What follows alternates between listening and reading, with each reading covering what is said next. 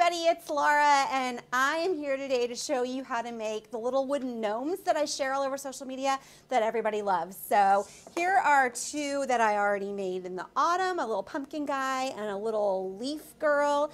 And we're going to turn this one today into a Valentine's Day gnome, a little love gnome. So get ready because here we go. All right, so here are the little gnomes from autumn. There's a little pumpkin gnome and a little fall flower leaf gnome, but we are gonna make one today that's kind of got a Valentine's Day or love theme. So I'm gonna put these to the side and show you how simple it is to make these.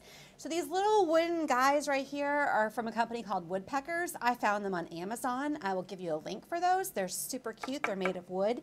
And the first step is to paint them. So I went ahead and got my paint ready. I've got some Deco Art paint in a color that's great for flesh or skin color and black and white. And I'm not painting a lot, so I'm just gonna shake the paint up, open it up, and I'm gonna grab my paint right from inside the jar. I know a lot of times you should pour it like on a palette or something, but I don't need a lot, so I'm gonna do it right from here. And I'm gonna paint the head here in a flesh color. You can do these in different skin tones. If you look at my ones from the fall, you'll see that I used a bunch of different skin tones for them. Just because we all have different skin tones, so I'm assuming that gnomes and fairies do as well. But you're gonna paint that and then let that dry. And you're gonna paint the bottom part black. So I'm just gonna rinse my brush right here. I have some water. And I'm gonna take it back here and dry it off on a paper towel. And I'm gonna get my black out. So here's my black paint. I don't need much. So I'm just gonna dip it in there and I'm gonna paint the base of my guy black. You could paint him any color you want. I'm just a huge fan of black with white polka dots. So that's what I like to do on the bottom of mine. Just so they all, from season to season, will have that consistent part to them underneath their, like, their clothing or their, what am I trying to say here? Their wings or their little hats. So I'm going to paint the bottom part black. I'm going to set that down to dry, and I'm going to rinse my brush again. Now, so for the white part, we're going to do little polka dots. To do this, I'm actually going to put a little bit of paint out on my paper here, and I'm going to give this just a second to dry. It doesn't have to be all the way dry. I'm going to blow on it a little bit, but you're going to use this end of your paintbrush to do your dots. So you're going to hold your little guy by the head, and you're going to dip your white into, or your paintbrush into the little white paint, and then you're going to do your dots like that, and that's how you get those perfect little round dots. Pretty amazing. And then you're going to let this dry completely before you do your next step. To do the eyes, you do the same thing. I'm going to rinse that brush again. I'm going to grab a little bit of black on the end, and I'm going to give him 2 little dots for eyes. All right, so our little gnome is dry, and we're gonna make him or her a hat now. So I've got some Kuhn felt here, and I'm just gonna cut a piece, and then I'm gonna cut that into a triangle. You can make it any size. The more you play with it, the more you'll know what size you want your hats to be for your gnomes. But I'm gonna cut this one into a triangle. Did you know that Kuhn felt is made from recycled bottles? I think that's such a fascinating fact. I'm going to cut a little bit of curve into my hat, and you'll see why in just a minute. And then I'm going to curve it around the bottom as well. Just kind of cut it so that it looks like this. So that's what it looks like. Then I'm going to fold my hat in half, and I'm going to stitch it up the side.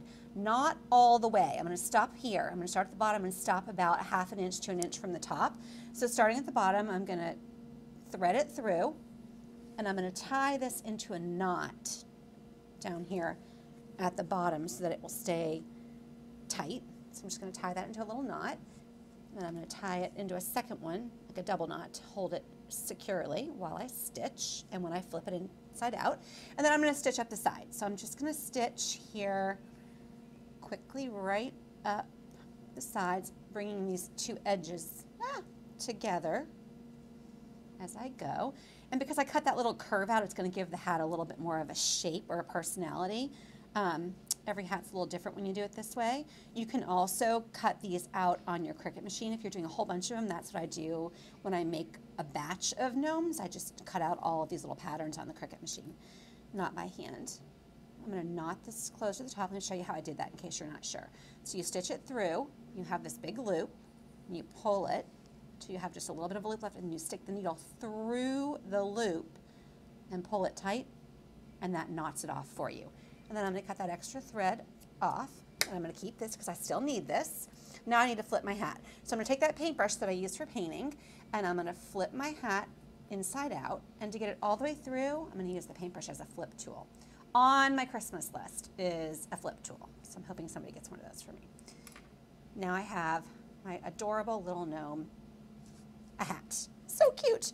All right, I went ahead and pre-cut the little skirt or the necktie or whatever you want to call this little piece out, the little piece of clothing.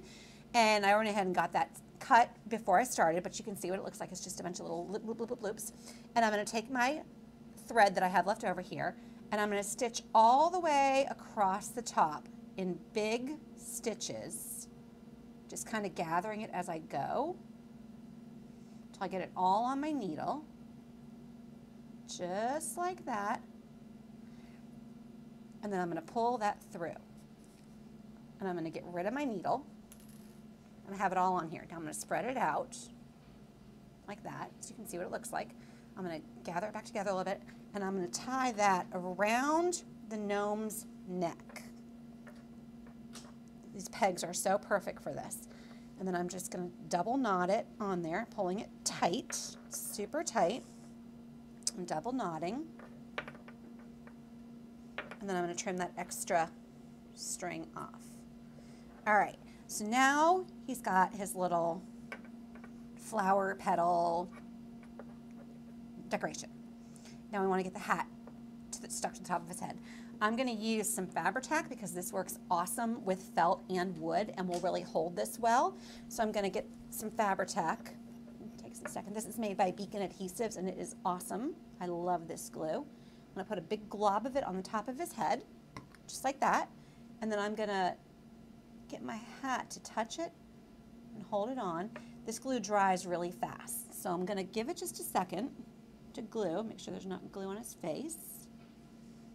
And then we're going to put the final touches on him.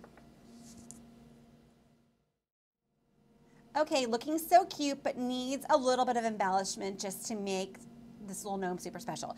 So I have some red and white twine here.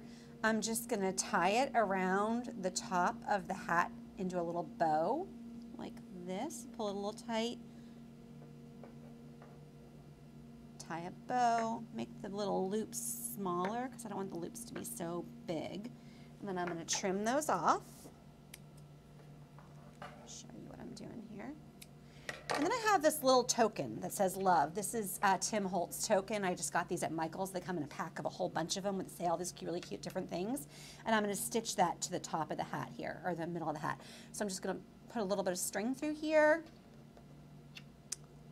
Put my token through here. I don't need the needle anymore. I just use that to make it easier than trying to thread it through the hole. I'm going to tie that on in a double knot really tight. And then I'm going to trim off the extra string here, so we don't need that. And there he is, a little gnome of love. So adorable. I love him. So cute. Okay. So stinking adorable, don't you think? So cute and so easy to make. You can do them for all the holidays and all the occasions, or just for fun. Like I think I want to do for April, for St. Patrick's Day, like a rainbow of gnomes. That's kind of on my mind, and that's what I'm thinking I'm going to do next. So I really appreciate you tuning in and watching this today.